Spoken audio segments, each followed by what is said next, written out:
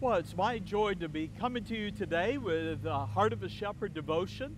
I apologize for being out of touch the last couple of days, but as you know, I've been traveling, helping my mom and dad in North Carolina, and so I'm catching up, and I hope that you have been patient with me.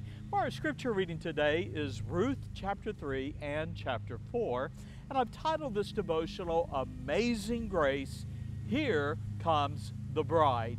Now, we're continuing our brief study of the Boaz and Ruth love story, and are reminded of the circumstances that providentially brought Ruth, a Moabite widow, to Bethlehem of Judah. Now, Naomi, Ruth's widowed mother-in-law, had left Bethlehem during a time of famine, and 10 years later, she returned from Moab as a widow and childless. Her sojourn to Moab had proved bitter. She said in chapter 1 and verse 21, I went out full, and the Lord hath brought me home again empty. Well, only the Moabitess named Ruth was with her, and she was also a widow.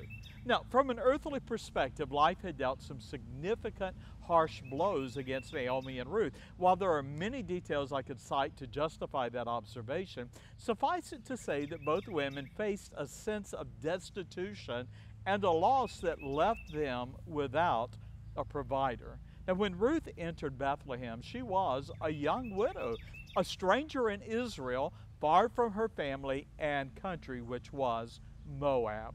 Now, she was also, though, the daughter-in-law of a widow, Naomi, who was embittered by her sorrows. Now, by the way, according to some Jewish historical records, Ruth is believed to have been the granddaughter of Eglon, the king of Moab. And she could have, obviously, returned to her royal life, but instead she chose the Lord and to be with her mother-in-law, Naomi. Now remember, Ruth was an outsider and depended upon the charity of those who were not her countrymen. And yet, though she was far from home, she was never far from the providence of the Lord, whom she confessed in chapter 1 and verse 16 and 17 as her God. And so in a testimony of the Lord's sovereignty, Ruth found herself gleaning grain in the fields of Boaz, whom the scriptures describe in chapter 2 and verse 21 and 23 as a mighty, wealthy man who was the kinsman of Naomi, her mother-in-law. Now that brings us to Ruth chapter 3, and I invite you to open your Bible. And in the first 5 verses of chapter 3, you're going to see what I have subtitled Naomi the Matchmaker.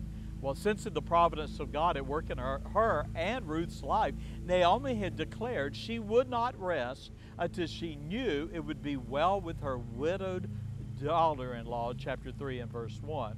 Naomi then revealed to Ruth that Boaz was their kindred, this wealthy, powerful man who lived in Bethlehem.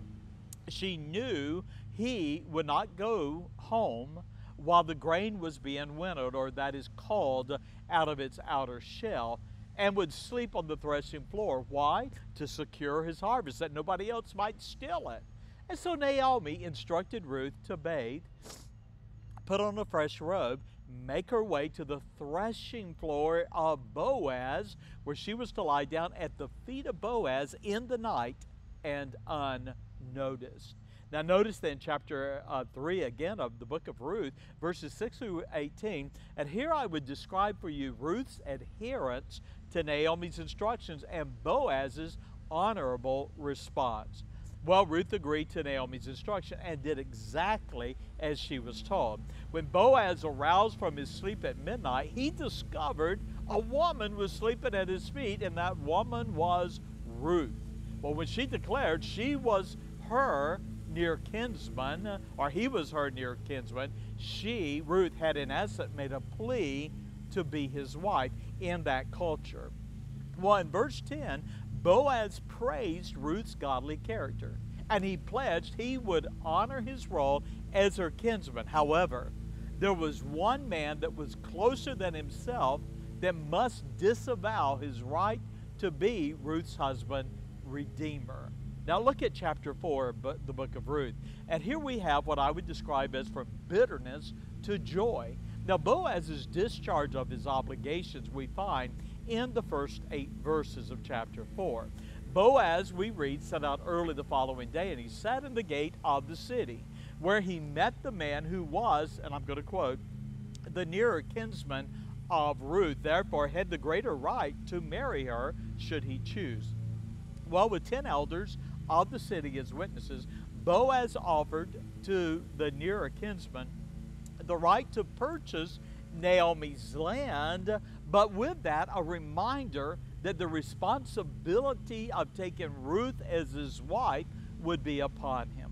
Well, confessing it would complicate his own inheritance, meaning his will, that older, nearer kinsman deferred his right to redeem the land, and he said in chapter 4 and verse 6, "Redeem thou my right to thyself, for I cannot redeem it." Now notice then verses 9 through 12, where we have the witnesses to his proposal. Well, with 10 witnesses observing, the nearer kinsman surrendered his right of ownership, taking off his sandal, as was the custom, handing it to Boaz in a symbolic act of transferring ownership or the right of the land, therefore the right to marry Ruth. He gave that sandal to Boaz. Boaz then acknowledged his obligation to redeem, that is, purchase the land from Naomi, his kinswoman, thereby redeeming Ruth as his wife. Now, all who witnessed Boaz's pledge blessed his union with Ruth. They prayed that she would bear sons to him, as had Rachel and Leah, the wives and mothers of Jacob's sons. Now notice verses 13 through 17. For here we have God's blessings on Boaz and Ruth's union. Boaz, then we read in verse 13, took Ruth. She became his wife, and he went in unto her, and she bare a son. Now Naomi's shroud of bitterness was suddenly lifted, and the people of Bethlehem rejoiced with her in verse 14. They praised Ruth the Moabitess, though an outsider, for she had been better to Naomi than has she given birth to, verse 15, 7 sons. Here's a closing thought for you today, and it is this. The son born to Ruth and Boaz would be named Obed. He would be Jesse's father, therefore King David's grandfather. David would become the king of Israel, from whose lineage Jesus Christ would come. Also, Ruth the Moabitess became the great-grandmother of David, Israel's beloved king. And by the way, in Matthew chapter 1, her name, Ruth, is listed in the lineage of Jesus Christ. Well, as a testimony of God's grace, the romance of Ruth and Boaz would culminate in the birth of Jesus Christ. What an amazing story of romance, grace, and redemption.